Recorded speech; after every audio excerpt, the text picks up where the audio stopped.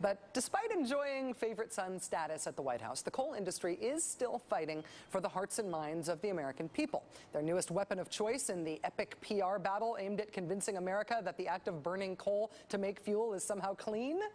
It's a choir of singing lumps of coal who blink too much and regale you with doctored versions of treasured Christmas carols promoting the many benefits of coal. You want to see a really disturbing rendition of Frosty the Snowman?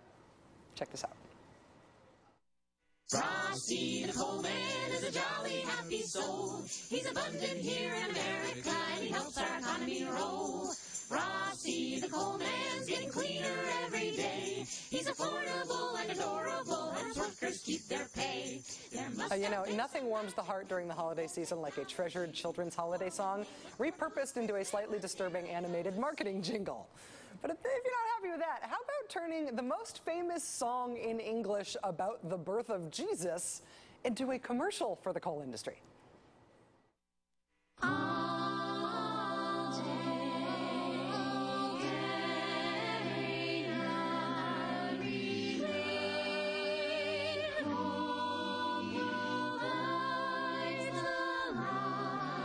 Okay, you guys know what that song was about before you changed the words to make it about coal, right? Where are all those war on Christmas people when you need them? Joining us now is Brian Hardwick, who is a spokesman for the Reality Coalition, a cooperative effort between several environmental groups. Thanks very much for coming on the show tonight, Brian. Thanks for having me, Rachel. First things first, I got to ask you, what is clean coal? Well, clean coal is an oxymoron to start with. It sort of reminds you of when the tobacco companies used to say healthy cigarettes. What you said, it's a marketing ploy by the coal industry to try to convince people that that coal is somehow clean, despite the fact that it is the dirtiest way that we produce electricity currently in the United States, and the global warming pollution that coal puts out is equal to what cars and trucks put out.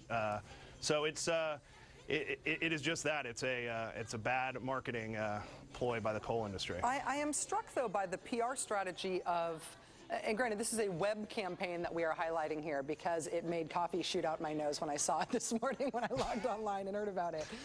You and me both. Yeah, but what strikes me here is that this is a PR technique that is aimed at the American consumer. This is broadly trying to make Americans like the idea of coal and feel cuddly about it. Is this part of a broader PR strategy by the coal industry?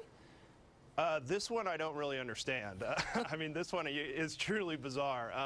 The part I love about this web game is that you get to dress up the lump of coal, like with a scarf or a hat. But the problem is, no matter how you dress it up, coal is not clean today in America. The reality is that it is the dirtiest way we produce energy. And our campaign at thisisreality.org is out saying, hey, look, let's just talk about reality. And reality is that it doesn't exist today. And we want to let the American people know that those are the facts. Well, if you go to Barack Obama's website under the heading Create Millions of New Green Jobs, one of the planks in the plan is to develop and deploy clean coal technology.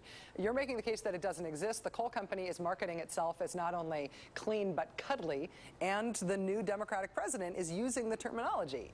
It doesn't seem like you guys are winning the PR war against the coal industry on this. Well, we just launched last Thursday, Rachel, but I don't speak for the president-elect, obviously, but as I understand it, what he means by clean coal technology, it would be technology that would be put in place that would capture all of the carbon pollution from coal-burning power plants. And we would agree with that. That'd be great if coal could do that. But the bottom line is today it's an illusion, and given what the scientists tell us about the threat of global warming and how urgent the climate crisis is, we can't afford to create an illusion for the American people and hang our hat on an illusion and make it seem like coal is going to be part of our energy future when we're facing such an important climate crisis. And so, he's talked. I think President-elect Obama's talked about some money for R&D for this technology, but the coal industry also has to step up and do it. And if they can safely capture and store all of the carbon pollution from the power plants, then more power to them. They should be part of it. But they ought to spend their money doing that and not on this multi-million-dollar marketing effort. Which is nonetheless very exciting and sacrilegious and worthy of discussion on this program. Brian Hardwick, spokesman for the Reality Coalition, thank you so much for joining us tonight. Thanks, Rachel. Coming up next, I get just